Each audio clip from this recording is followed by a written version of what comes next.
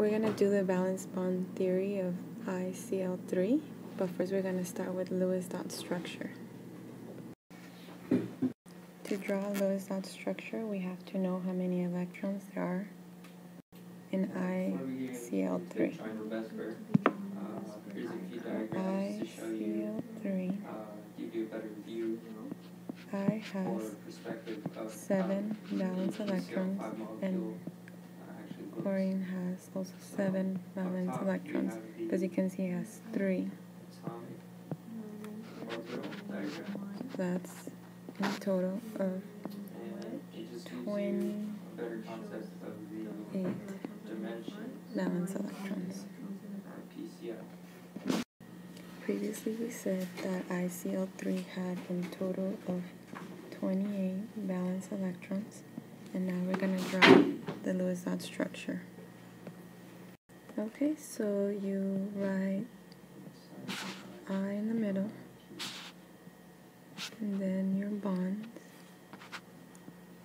then your chlorine, and then you draw the electrons. So 1, 2, 3, 4, 5, 6, 7, 8, 10, 11, 12, 13, 14, 16, 17, 18, 19, 20, and as you can see, we have in total of 24 electrons, but we need 28, so we're going to draw the lone pairs, making now 28. Now that we draw the Lewis dot structure, it can give you an idea of how the Vesper is going to look like. You know that if it has 2 lone pairs and 3 bond pairs, it's going to be a T-shaped. So you put your I in the middle, and then your bonds. So here is Cl. There's in total of 3, and you still have to put your lone pairs.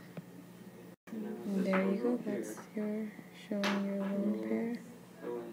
One pair of lone pairs, and then that's the other one.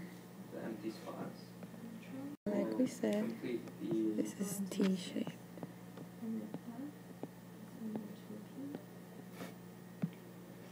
Now we're going to draw the energy level diagram for iodine trichloride.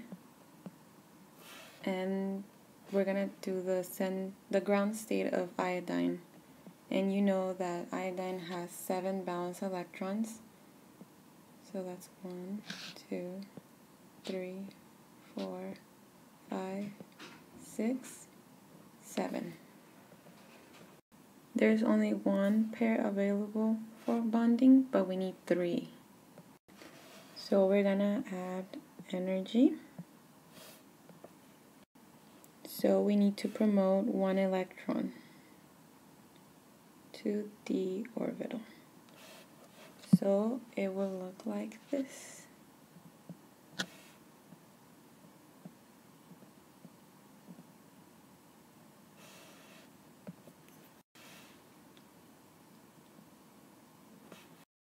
Now we have 3 unpaired electrons. Now we're going to draw a box of all the electrons that are going to be hybridized.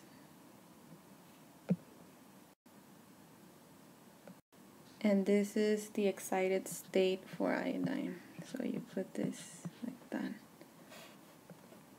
that.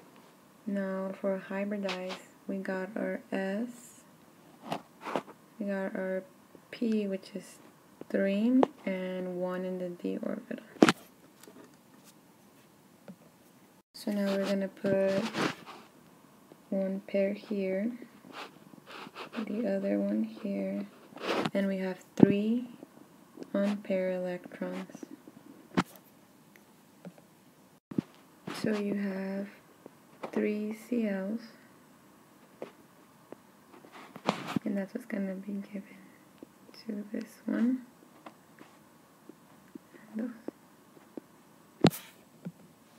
So these 2 are your 2 lone pair electrons that show in the Vesper diagram. And that's your bond state for iodine. Now we're going to draw the contour diagram for iodine trichloride. Iodine is your central atom, so now you just draw the bonds.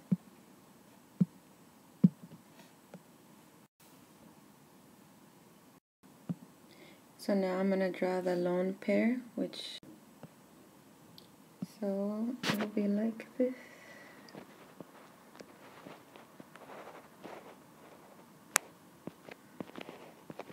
There's your two lone pair electrons.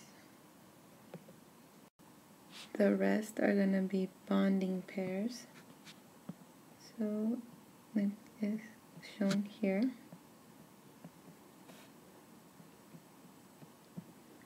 And those are for chloride.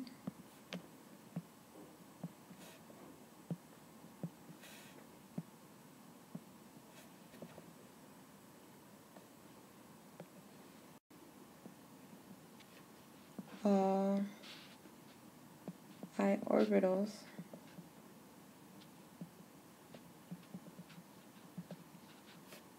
are sp3d, and here is your lone pairs.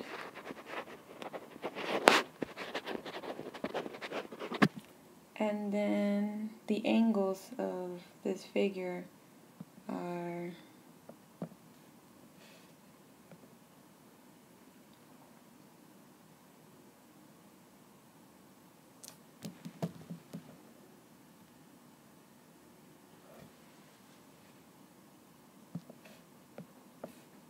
for this one is 90 degrees, so it's axial.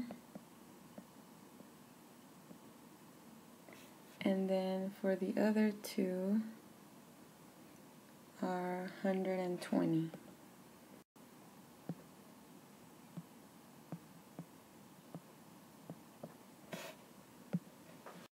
So there you have it. There's the contour diagram for iodine trichloride.